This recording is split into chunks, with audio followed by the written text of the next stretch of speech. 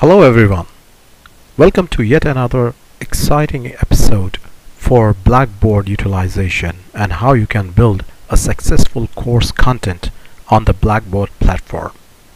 I believe that you have submitted and you have converted your Blackboard system to the present format that you have seen right now on my screen, and you have added all the important stuff on the main page or the home page.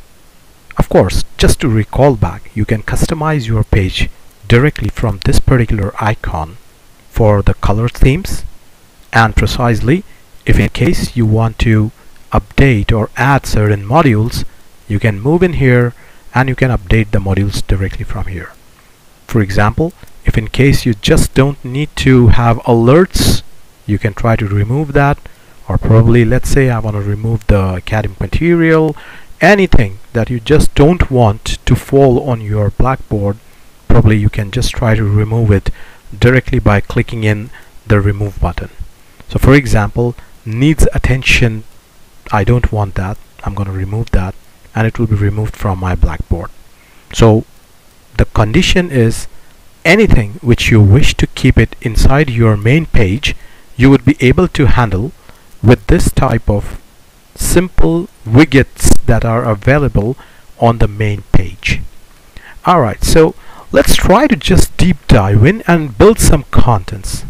So of course, if in case you move into the course content place, you would get to know that there are a couple of things that you can do. You find some predefined items that are of course hidden from the students, but they are given from the administration side. Maybe it comes from the system administrator, or maybe it's from the university, or maybe it can be any type of information that floats restricted for yourself. But we'll try to move ahead. Instead of the course content, let's go to the documents, and you can see that I have uploaded one document which is the course specification. Now I just want to tell you that this is the main document page where you can try to upload important documents like presentation schedules, probably the course materials, maybe some kind of specifications, or any specific formats, let's say the reports or any type of assignment format. So in today's session, I'm gonna tell you how you can upload your lecture slides into the Blackboard platform without any problems. So let's move into the course content, and of course you don't find any folder here. So all you have to do is you have to move into the build content section, and you can create a content folder. Now of course it's gonna ask you what is the name of the content folder. For me, I'm gonna say, hey, I want to create the lecture slides, and then I'm gonna move in and just gonna write down a small description for the text, slides for the lecture notes, and that's it. What I'm gonna do is I'm gonna permit the users to view the contents, and of course I'm gonna track these files, how many users have viewed the file exclusively. And probably you can also in advance try to upload your lectures. Let's say you have a lecture ready for the upcoming weeks, you can apply and you can define a date that it will be visible after what time. So for me, I believe that I'm just gonna make it a 31st January because the sessions already begin from that time, and I want to display till the end of the session for this year. So I'll move in till June 10 so that the guys can just have a look till June 10. So all the contents inside this folder will be visible till June 10, and people will be able to find out whatever you're uploading in there directly.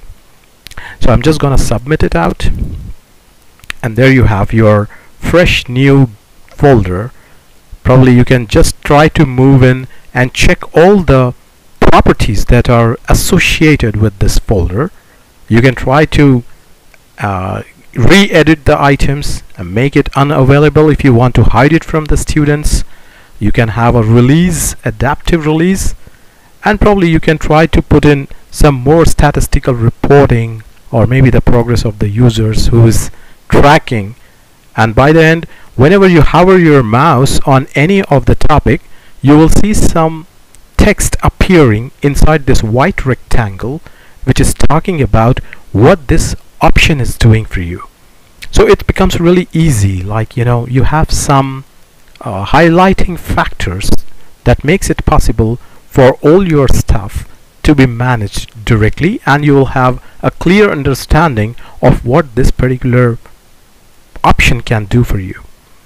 So let's try to move into the lecture slides, and hey, it's time to add content. So you can try to build your contents. Of course, because I name it as lecture slides, I can try to just move in and upload items inside there, or I can paste some tests or surveys or assignments, and I can just try to use some tools in here. You have a long list of all of them, which we will be covering in the later part of our video series. And of course, you can just manage some contents of like textbooks or maybe content market, if in case you have some contents purchased from online or from other vendors or other places. So right now at this stage, I'm gonna just upload one of the files. Let's say I'm gonna upload a file, and let's say this is my lecture number 1. So you can open the lecture in new view or new window, or maybe you can align it to the content. So I think you should leave it as default, let it be like that, and just track the number of views. Precisely, you can also decide for a particular file when it will be available or not. So now remember, the previously available folder, you have defined the dates, but inside the folder for every individual file also you can try to define the values when this particular file will be available and when it is not available.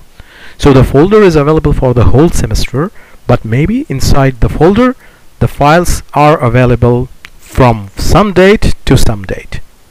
So I believe that let's take it till June itself, the same date. And if you want, you can manage the timelines and you can select the time from the menu items, and that's not going to be a big problem.